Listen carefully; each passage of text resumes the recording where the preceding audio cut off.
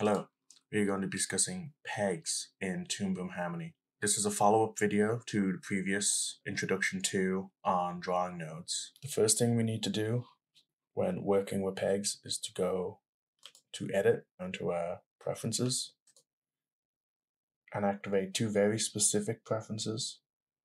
Default separate position for pegs is one of the most important. And then if we go over to our advanced tab and go down to element node animate using animation tools default value, make sure this is off. What are pegs and how do we get them? So if you go over to your drawings, select one and hit Control P and you'll get a single peg with the name of the drawing.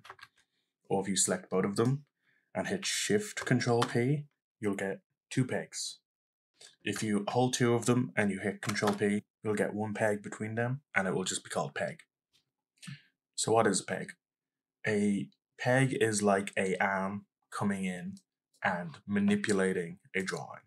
So a drawing is just a flat piece of paper on a table, and your arm is coming in and you're picking it up and putting it somewhere else on the table. Now, this is an illusion. The drawing hasn't moved. If we turn the peg off or delete it, you'll see that it returns to the same location that it was previously. You can always reset a position on a peg by hitting O on your keyboard, so it automatically will go back to where the drawing was.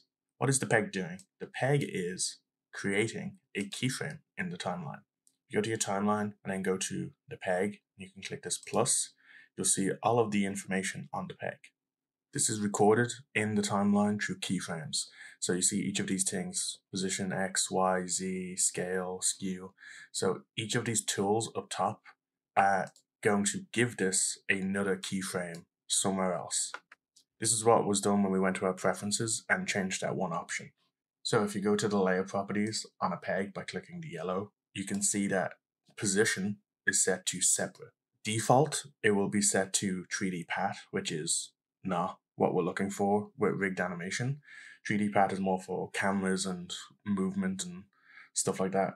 So we're going to want to make sure that everything is set to separate. So if you would set the peg position to 3D pat, you'll notice that all of the positions for X, Y, and Z have been condensed down into one singular piece of information. So if you move it, it's going to set information for each of them on one single layer. There's a really good video by ZeBirdBrain on the differences between 3D pats and separate pegs. Highly recommend. So what's the purpose of a peg in relation to rigging? When rigging, you set up a hierarchy of pegs that interact with one another, so you don't have to individually move each piece every single time you need to do something. For example, this is an arm, a very basic looking arm, and we have two pegs. We have a drawing for the bottom piece and a drawing for the top piece. Both pegs are in the same position. The smack bang in the middle. Every time you make a peg, it will place it exactly in the middle of the scene. If you were to move both pegs, rotate, they will rotate exactly from that position. Now, for an arm, that's not very useful, because say you want to move an arm. You go, well, I need the shoulder to be over here, put the elbow over here, and then now I need the bottom of the drawing to be over here, and then rotate a bit like this, and then you have to line them up. Severely inconvenient. So instead, you make a hierarchy. For example, let's go to the arm top and make a new peg. It will always preference it with another -P, so you can go in and change the name.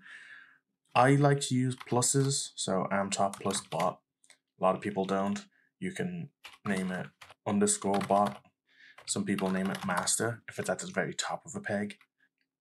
Or again, if it's the very top of a peg, you can say alt. So if we plug that in, now this one peg is controlling both of these pegs. We want to move these pivots on both of these pegs up top, so the arm rotates from the shoulder. To do that, we go over to the rotation tool. So if we grab both of these and move the peg to the very top, it'll place the pivoter for both pegs. And now, if we rotate the shoulder, both drawings will move. And then we rotate the elbow, it'll move from the correct position. I put out a short on how to get a perfect pivot position for pegs like this, which you can find either linked on the video or in the description. So as you build more of the rig, so we have our arms, let's make a hand. Let's signify the hand with a circular shape. We want this hand to now follow the wrist. So we make a new peg, we plug it in, we connect it to the hand, and then we rename it handbot, hand, and then we move the pivot down to the hand. So if we move the shoulder, we can now move the elbow, and now move the hand, and everything will follow each other. This is the foundation of rigging. The more drawings you have, the more of a hierarchy you'll start building up and up and up. The amount of pegs you use depends on you. So some would say that you wouldn't need this peg because the hand will always want to follow the lower arm. So you can plug a peg directly into another peg if you know that they will always move together no matter what. And like previously mentioned, pegs are super useful because if you do a bit of animation and it's really terrible or janky or something's broken, rather than fixing it, you can either reset the peg, get rid of them, or just get rid of the keyframes. So as you build up your hierarchy, your timeline will start to look like this, where you have an arrow pointing down, an arrow pointing down, an arrow pointing down. This is showing that each of these are connected. So this would be the parent peg. This would be the parent peg of the next one. This would be the parent peg of the next one. You can minimize these individually or have them all open. If you're looking for a very specific peg in your timeline, so I want to only focus on the hand, but the timeline is closed, you can select the peg for the hand, go to the timeline and hit O, and it will find that peg for you. To navigate your pegs, you hit the letter B on your keyboard and it will go up the pegs. And if you hold Shift B, it'll go down the pegs.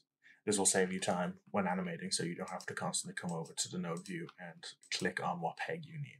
All of this information is saved on keyframes, which you can move around, you can adjust. So I want there to be animation over here that is different from the one previously.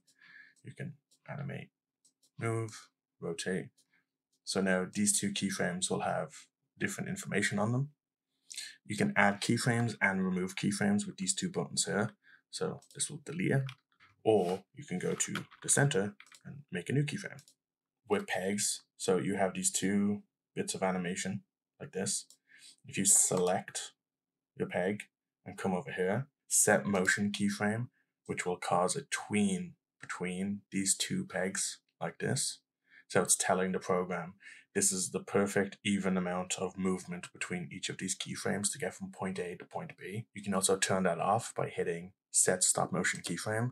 So like stop motion, it'll move frame by frame. So you can actually manipulate this linear tween. If you select your peg and go to these tools, set ease for multiple parameters, set ease for selected keyframes, quick ease out, quick ease in, quick ease. So generally I use this. You look at a graph, you pull this handle like this. So apply and close. So now, what is the practical application for pegs? So we're going to show this example using the ball again, where we have our floor and we have our ball. If we go to the ball peg, we'll see that the pivot is in the center. Turn on this option here, you can see the center of the screen. So we want to grab the rotation tool, grab the pivot, and move it like this. So now it's permanently there. If you try and move the pivot where anything else, so we go to the transform tool and we move the pivot, it will move it for this single frame, but the next time we go off and back on, it'll be repositioned. So we have our ball and our pivot, and we set a keyframe. So we can go 2 frames and we can move the ball. We want to see our previous animation, so we turn on onion skin, like so.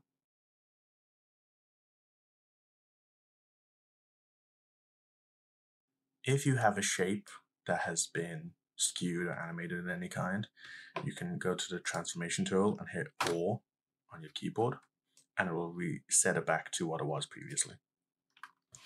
Now, our animation has been made, but it's been misplaced. So what we can do is we can grab the ground peg and move it up to match, or we can make a new peg, call it scale, and we can enlarge the drawing. We can make a new peg on top of that and call it position peg, and then position it down. So now we have all of these pegs set. If you want a previous shape, you can go to the keyframe, copy, paste. Now you have that shape again. So this is one way to use pegs.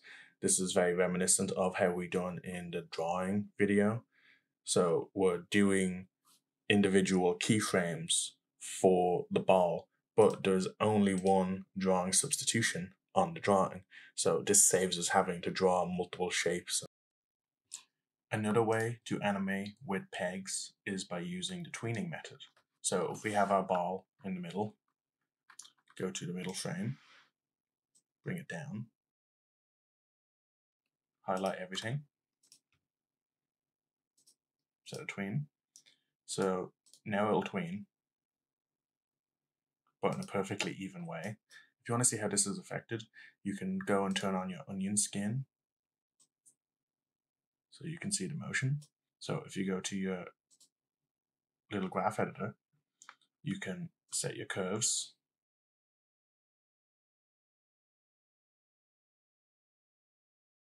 And if we hit play, one of the main benefits for using pegs is the drawing substitutions. If you were to do this by hand or use multiple drawing substitutions, you would have to go through and recolor, and you'll have to do that constantly. So if you just do it once, have one drawing substitution, you can color, fill, and now the entire animation is colored. I'm currently setting up a wall drawing against the ground for the ball to bounce behind and in front of. For this example, we're going to be talking about how a peg can move not only left and right and in every direction, but it can also move forward and back in Z depth. So when we play our animation with this wall, the ball is consistently behind the wall. So what we do is we make a new peg, and if we select our transformation tool, go to the second instance of the ball touching the ground, we can pull the ball forward by holding Alt and using the arrow keys to push back and forth. You can see this more clearly if you go up to the gray area up here and open up coordinate. You get all of these options, and you can see 0.001F. So that means that ball is one forward, one back, like so. By default, it will be 0. So anything you pull forward will be in front of everything else in your scene. Anything you push back will be behind everything else.